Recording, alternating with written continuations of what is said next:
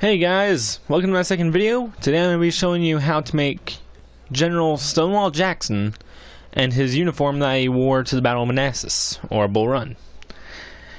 Now, keep in mind, this is before the Confederacy actually had uniforms for their soldiers made so far.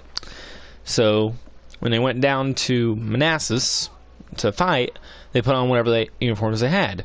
Everyone's uniforms ended up being blue. In Stonewall's brigade for the most part, because they all fought in the Union Army. Now let's get to it. Yeah, I know I'm back.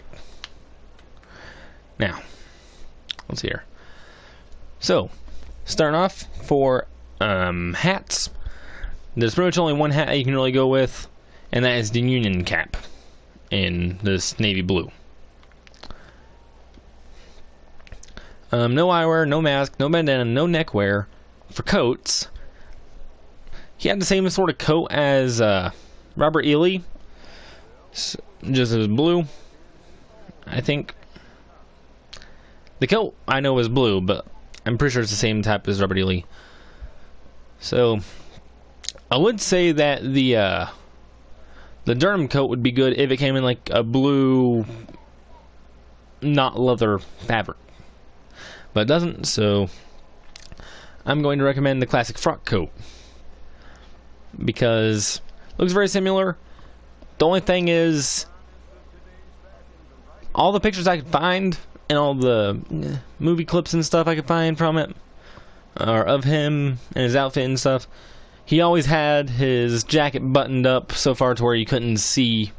Basically had it buttoned up all the way. He didn't let you see his anything I had under it.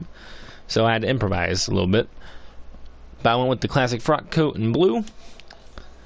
And then I went in for vests to make it look more like it was closed up all the way. I went with the Churchill vest in this dark blue color. Although, in a dark blue one. If you wanted to use something else, you could go with something like... wait a minute. I have to find it.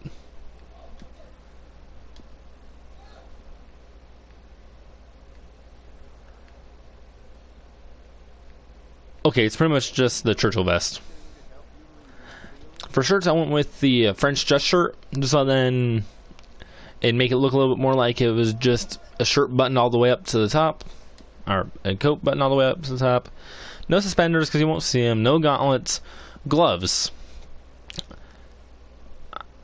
Essentially, if they are, you want to go with the riding gloves in this white grayish type color. My original plan was going with the cavalry gloves, but I could not find them in the right color. So I had to go with these.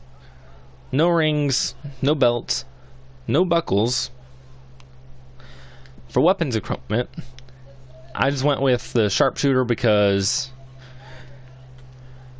generally it just looks nice with pretty much most outfits, and it looked good with this one. So I kept it. For pants, you're going to go with the tuxedo pants in blue.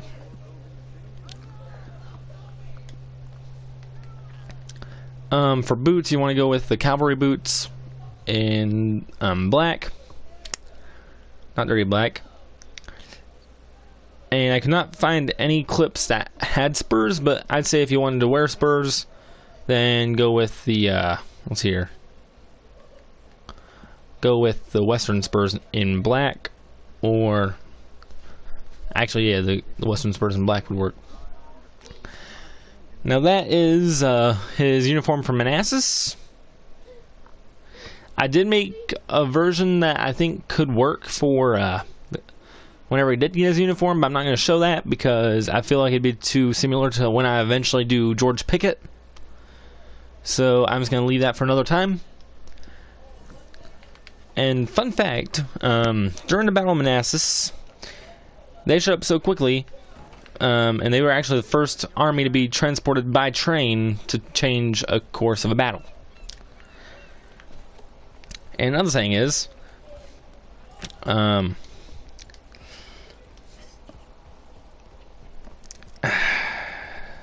Yeah, I gotta think. He actually ended up breaking his, one or two of his fingers because when he was giving commands, a bullet passed in between them. I'm just gonna hat tip that person. And let's see here. And frankly enough, the guy who gave him the nickname Stonewall actually ended up dying before the end of that battle. And there's actually controversy on whether or not he was criticizing him or trying to cheer his men up and be like, look, there's Jackson standing like a stone wall. Because my speaker just turned off. Because depending on the context and the tone of his voice and stuff, it changes. And one final thing, from where he was wearing blue, what had happened was he decided to charge them, or charge the Union with their bayonets. And when we went to charge them, he told them, "Scream like furies." That's where the rebel yell came from. But I like to imagine what the Union troops were doing when they turned around to see a bunch of guys wearing blue rushing at them, yelling. It was probably very confusing. Now for hair, I went with a neat left parted in color 2 because, well, I was trying to find something that looked nice with the outfit and looked somewhat historically accurate. And a lot of this I was getting off the movie Gods and Generals, I believe is the name of it, where it's played by Stephen Lang, I think, or he's played by Stephen Lang. And this is the best thing I could find that looks similar to that, but we're not going to put pomade in it this time. And for facial hair, I went with the Woodsman beard in 2. Yeah, 2 works best. So guys, thank you for watching. Remember to like, share, and subscribe or whatever, because I really like for this channel to get a little bit bigger. I can understand I only have 2 videos, but guys gotta try. Next, I believe the uniform. Next, I'm going to be doing Ulysses S. Grant, and that one should be relatively interesting. It'll be a little bit thrown up, and for once, it will not be a Confederate outfit. So yeah, I've got most of the parts for that ready. I just gotta do a little more stuff and wait to make that outfit and upload it. So. Have a good one. Bye.